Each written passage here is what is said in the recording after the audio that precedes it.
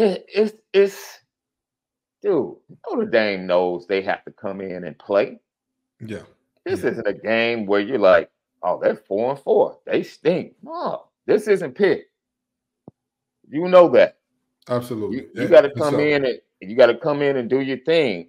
But if you come in and play your game, not because there isn't talent with Clemson, the quarterback is going to at some point make a bad decision. Yep, 1,000%. Give you a turnover. Their special teams haven't been good. Their pass rush hasn't been good due to injury. They still have their D tackles, but maybe now you can run to the edges because they don't have depth. Maybe now you can take over in the run game in the second half because their depth is hurt by injuries. Yeah, they have Barrett Carter. Yeah, they have Trotter. Dude, they got talent. They got Wiggins, the kids on the back end. Their safeties have been a little questionable. It's a lot of things. And your boy Mitchell Evans, he's out for the year. Yeah. With the ACL. Yeah. So now, okay, but Notre Dame has tight ends in spades. Oh, absolutely. Dude, that's nothing. Like, I'm sure Notre Dame changed tight ends like everybody else changed radio stations when they driving. They just, another All-American. Yeah, we'll change to another guy. They all 6'4", 6'5", about 240 plus. They can all run routes, catch the ball. They got break time. So go ahead, break it down. The advantages for both sides. Yeah. And what you expect. Well, rest in peace to the poet and philosopher Kirshnick Ball, also known as Takeoff. This game is going to be big on big. That's what this game is going to be. Mm-hmm. You're looking at Joe Alden Company, and you're looking at Tyler Davis and Company, and you're saying who's going to win that battle. That determines who wins the game. When you look at everybody says Notre Dame broke Clemson. Notre Dame broke Clemson. Well, for all intents and purposes, yes. They did not just beat Clemson. They went out there and bullied Clemson. Y'all said, hey, we're bigger than you. We're stronger than you. We're better than you. Our ice is colder than yours. We look better than you. We make more money than you. We can make $1 quicker than you. And it showed. It showed. Everything showed, hey, this is a better team than you all. And Clemson has struggled to recover since. And I don't think that this is the game where they get back right and recover. I mean, this is if you want to talk about matchups and all that, we talked about how bad the Notre Dame receiving room looked early in the year and when they were going through that stretch where it just seemed like everybody who put on the golden helmet with wide receiver next to their name was injured and all that. And now they're getting back healthy. Now guys are starting to play. Now guys are starting to come on. You talk about Evans going down, but we talk about there is a wealth of tight ends in Notre Dame. I don't know what it is. It's like every time you put on the gold helmet, when you got tight end next to your name, you get some of that super soldier serum injected into your veins immediately. You know what I mean? Be it Michael Mayer, be it Evans, be it whoever the next in line is, be it Trimble, another guy that's playing well in the NFL and all that good stuff. There is always going to be some tight ends out of Notre Dame. And so you're looking at this matchup and you're saying, well, the Clemson's defensive line is good, but how good are they? The difference between this Clemson and the Clemson we saw in the past, Clemson of the past had depth. Clemson of the past, they didn't just throw a defensive line with Daquan Bowers at you. They said, oh, Daquan Bowers is tired. Get him out of there. Get Vic Beasley in the game. What? You know how terrifying that is? You know, oh, Brian Brzee. Oh, we got Dexter Lawrence for you. Oh, Dex is tired. Put Brian Brzee in. Mm-hmm. My brother in Christ, what are you doing? Why are you doing this to me? This is supposed to be a football game. This is supposed to be fun. Where these big guys are not, this is not a good time. They're coming with bad intentions and pain in every sentence. What are we doing here? And so this year, they don't have that type of rotation, right? I love Aroro. He's a really good defensive lineman. Tyler Davis is a guy that we almost put out an APB on him earlier in the year because we was looking for him. We was looking for him, and he showed up. He's now shown up. Xavier Thomas was a guy that was showing up earlier in the year and all that. But the reality is, if you're going to play a full game where your defense is the group that sets the tone and makes it happen, offense can do it really right one time and they get off the field, right? You do it right one time. Trust me, I know. I watched the Notre Dame game, first play out of the Thunder and Lightning delay, 80-yard touchdown, they get off the field. Right. However, a defense, you got to do it right again and again and again and again in order to get it right, which means you need depth. You need multiple guys. You need to have a situation where more than just your starters can get it done. I don't think that Clemson has that. I think Wiggins is a little overrated on the outside. I think that this is a situation where Sam Hartman is, again, he's kind of playing in a situation where one arm is tied behind his back, but he's doing the best that he can, and he's got a supporting cast.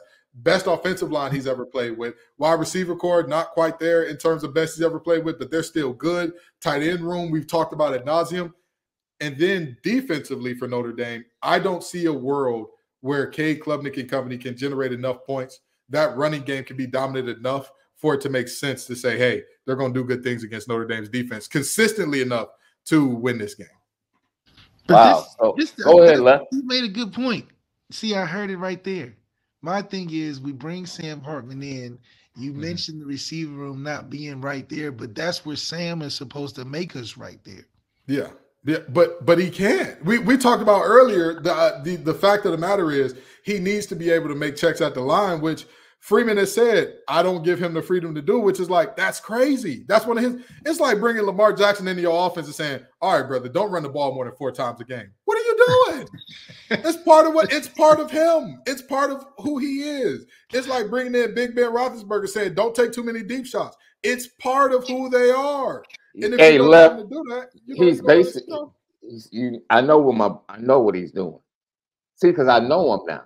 I know him, dude. We got this connection. See, he used Lamar. He used Lamar as an example, but he's really trolling me about Luke Gadsby and Justin Fields. That's what he's doing. I know him. I know him too good. Now, I know him. I know him. But the checks at the line doesn't come with him making 6,000 or 6 receivers 1,000 yards each. That's more than checks at a line.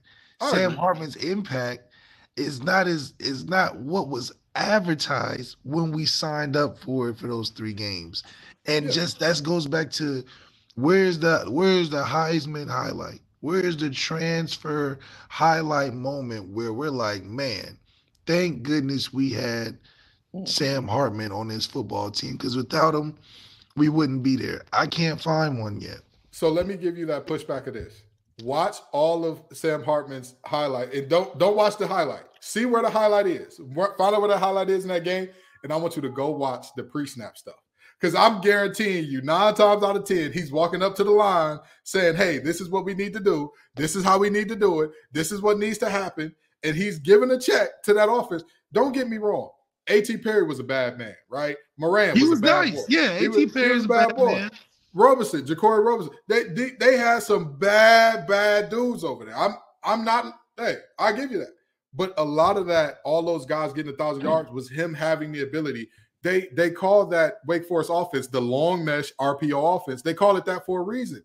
Everything is in the quarterback's hands for longer than normal, longer than advertised. Everything is, you figure it out. We trust you to make the play. If you're really good, we'll be really good. If you're really bad, we'll be really bad, which is what we saw in pretty much in spades while he was at Wake Forest.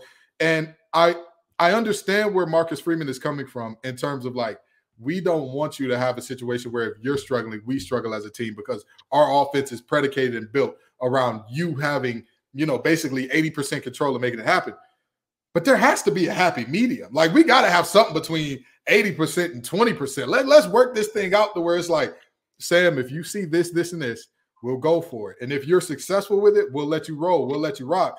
But to me, I'm a believer that if you have a 6-year guy, you have a 5th-year guy, it has to be, I give you the freedom to roam and reign, and abuse leads to restriction. If you abuse that freedom, if you make a terrible check, if they got a 5-man box and we got 6 to block, and you're checking out of a run to throw it deep and it gets picked off, okay, we're going to rein you back. But before that, I need to see you abuse that power first, because you've used your powers much more for good than for nonsense while you were at Wake Forest. So maybe let's give you that. And if you can't do it, we'll take you out of that situation. But that's just, it's a really unfortunate situation that Tommy Rees, who brought him in, and who we know, Tommy Rees was the king of letting you cook at the line of scrimmage. He's now at Alabama, and it's like, he's got quarterbacks that can't cook at the line of scrimmage. Notre Dame doesn't want you to cook at the line of scrimmage. And Wake Forest is left with Mitch Griffiths. Everybody lost this one. This is, we were talking about a trade earlier, and this is why these teams need people like us to talk about a trade to get this thing worked out. to make sure everything work out for everybody, because it seems like, you know, everybody just got a little bit worse out of Sam Hartman leaving Notre Dame, which is really unfortunate.